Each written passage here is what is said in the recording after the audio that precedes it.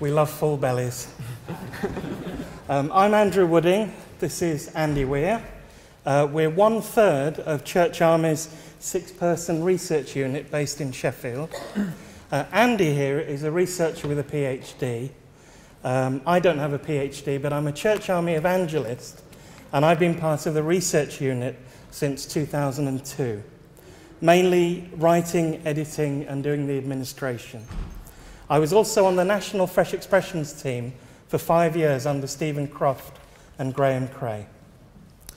The research we're talking about today is just one part of a bigger program of work we launched this month, about 2 weeks ago, and it consists of 4 reports. The main report is this really big purple one written by George Lings called The Day of Small Things. It's an analysis of fresh expressions of church in half the dioceses in England. That's 21 dioceses. It was written by George Lings, the director and founder of Church Army's research unit. You may have been to the seminar here an hour ago about attenders of fresh expressions of church.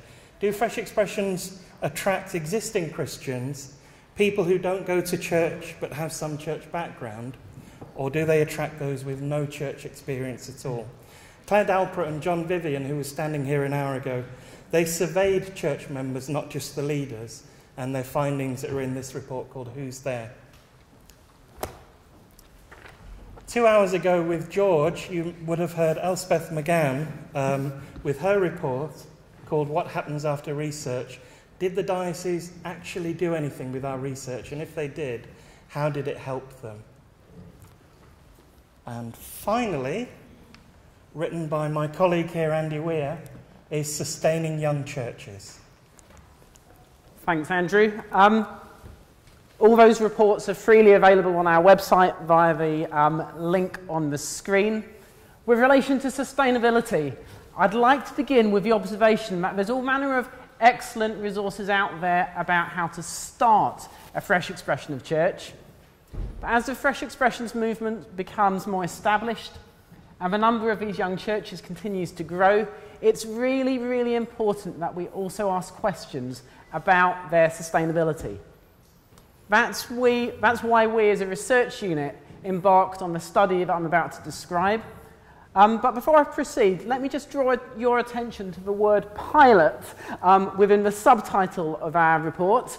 As a relatively small-scale pilot study that Church Army funded itself, our research certainly doesn't attempt to provide a definitive or a comprehensive answer to every conceivable question about sustainability within fresh expressions of church. But in the same way as the subtitle of those Grove books, with which some of you might be familiar, is not the last word, but often the first, I hope that the ideas and insights that we present this afternoon might be helpful for you in beginning to open up and make sense of some really, really important and timely questions. Specifically, the 2 key questions that this piece of research addresses are firstly, what does it even mean to talk of sustainability within the context of fresh expressions of church? And then secondly, what encourages and inhibits their sustainability? In short, what helps sustainability and what potentially hinders sustainability? Now, this has been a different kind of research project to the other ones that Andrew was telling you about. This research has been kind of exploratory in the sense that we've been trying to map out and make sense of some previously uncharted territory, stuff that hasn't really been researched before. It's been qualitative in that we've been really trying to pay close attention to the stories and experiences of people involved in fresh expressions who are wrestling with some quite complex and tricky issues about what does sustainability mean in practice. And it's been appreciative in the sense that in studying sustainability, we could have decided to study a whole load of things which haven't worked out and which haven't lasted, and that could have been one way of studying it. But instead, it's been appreciative because we've been trying to draw out what lesson can be gleaned or appreciated from the stories and experiences of Fresh Expressions that have actually been going for some time. So in practical terms, and you can read more in detail, if you're interested in research methodology, you can read more in detail in the reports themselves. But in short, our research has involved a series of detailed case studies within 12 different Fresh Expressions of Church. Alongside those case studies, we've been exploring the whole concept of sustainability with some leading thinkers, writers, commentators from within the Fresh Expressions movement and wider church, people like Phil Potter, who we heard from earlier, Michael Moyner, Johnny Baker, key thinkers and practitioners in that regard. But without further ado, let us just briefly, first of all, introduce some of the key headlines with relation to that first question. What does it even mean to talk of sustainability in the context of Fresh Expressions of Church? Now, I don't know about you, but to me it seems that often when the word sustainability comes up in popular conversation or the media, it generates this big sense of panic or crisis. For example, the suggestion that the population of the planet is reaching unsustainable levels. Or that current levels of debt and public borrowing are unsustainable. Or talk of the unsustainable workloads of teachers, doctors, and social workers. And often, I think, we can see that sense of panic and anxiety mirrored in the way that we talk about sustainability in our churches. Now, I don't want to deny the very real challenges that the church currently faces, but I do want to suggest that the way that we as a church talk about sustainability shouldn't be rooted in fear or in panic, but in our beliefs and convictions about God. So within the report, we suggest that we need a theology of sustainability. Our search for sustainability needs to be rooted in a vision of the abundance and generosity of God. It needs to be informed by the insight that effective change can only happen when we mobilise a community's God-given assets, gifts and strengths. And it also needs to be informed by the mystery at the heart of the gospel, that sustainability and fruitfulness are not found in self-preservation and clinging on to what we've got, but by following Jesus' example of generous, self-giving love. And then finally, it needs to also be informed by this idea of interdependence, which we'd just like to go on and unpack a little bit more.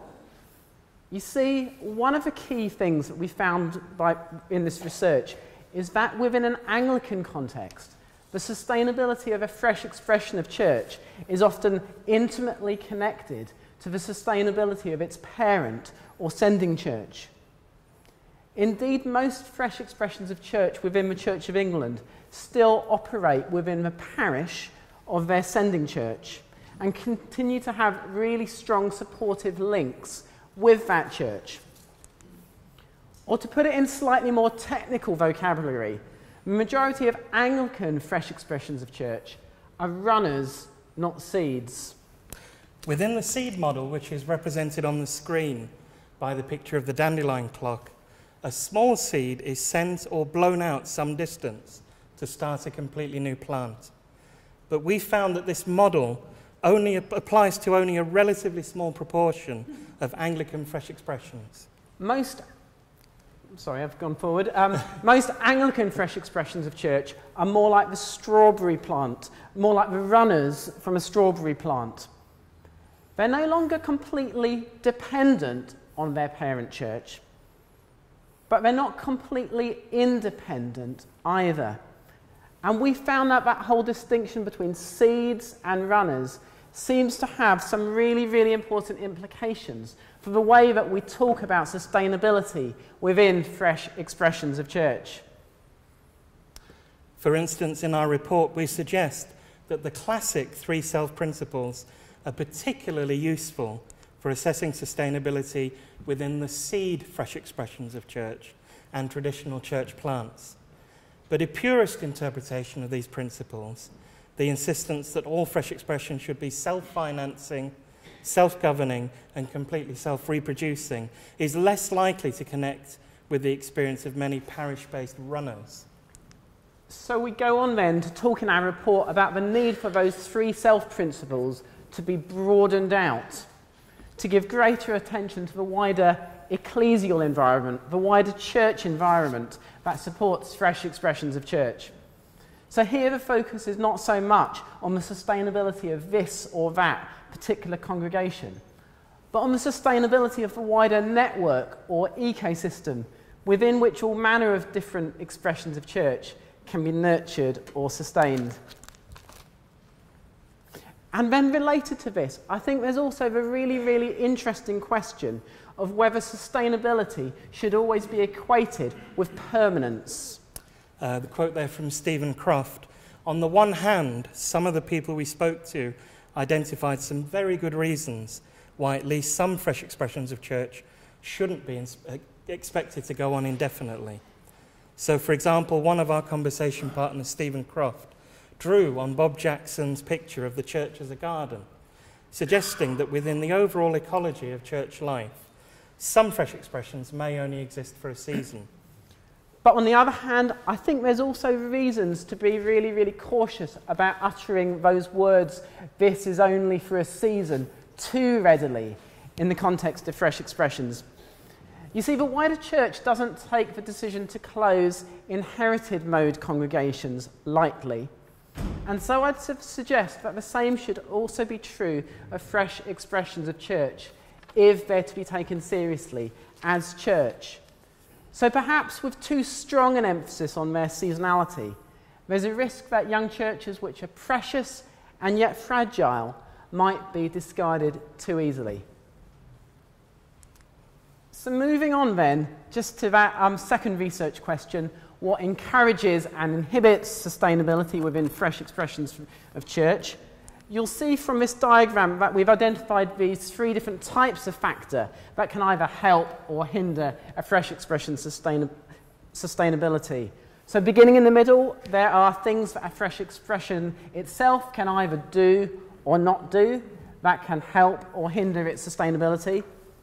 Then moving outwards, there's various ways in which the wider church can either be a help or indeed a hindrance. And then we've also identified this outer layer of external variables that seem to make sustainability easier for some fresh expressions of church and harder for others.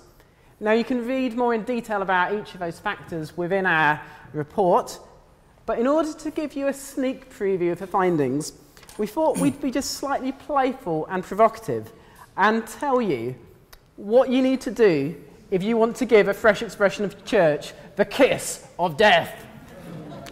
We've rehearsed this twice and that always scares me when he does that. So if you're part of a fresh expression of church or you help to lead one, here are 3 tips on how to give it the kiss of death. Make a note. Number 1, once you've found a successful format that works once or twice, sit back, relax, and do all that you can to get stuck in a rut. You don't need to change anything for at least 10 years. Number 2, don't bother drawing a team together. As a leader, it's much quicker and efficient to do everything yourself. And don't even think about asking newer members from the local community to get involved and help. Your aim is to make them as dependent on you as possible. And number 3, resolutely refuse all offers of outside help and do everything you can to discourage people with new ideas, especially if those ideas involve mission, evangelism, or generosity. I hope you've written those down. Okay. Now, if there's anyone here who isn't directly involved in a fresh expression, but is part of a parish that has one, here are 3 tips prepared especially for you. Number 1, if you want to give a fresh expression in your parish the kiss of death, be as generally awkward and obstructive as possible. For example, repeatedly ask questions like, and when are all these people you're reaching going to start coming to real church? I can see that doesn't connect with anyone at all. No. Number 2, try to give your fresh expression leaders as many extra responsibilities as possible. For example, if you've got a gifted layperson who's leading a flourishing messy church, why not strongly suggest that they really, really should consider becoming church warden and treasurer as well? And number 3, give the fresh expression as little acknowledgement and recognition as you possibly can. Don't pray for it in your Sunday service. Don't mention it in your notice sheet, website or parish visits. And certainly don't entertain the thought that you might be able to learn something from them. Do we have any bishops or archdeacons in the room? This is for leaders in the wider church. You might work for a district or a diocese or wherever. For those of you who play a leadership role in the wider church, I've got 3 tips for you as well. In order to give fresh expressions the kiss of death, consistently give the message that they are optional extras, not valued expressions of church. You'll find that parish interregnums are a particularly good time to practice this one. Whenever a parish in your deanery or diocese is in interregnum, make sure that any fresh expressions of church are the first thing to be disregarded and forgotten. Number 2, assume that one size fits all. Don't entertain the thought that different types of fresh expression of church might need different kinds of support. And finally, be as unimaginative and controlling as you possibly can in the way you use financial resources. Very important. So there you have it. Hopefully by now you all know how to give a fresh expression of church the kiss of death, and our work here is almost done. But just in case there's a few people here who might want to learn a little bit about how to help fresh expressions of church survive and thrive, I suppose I should say a little bit about these as well.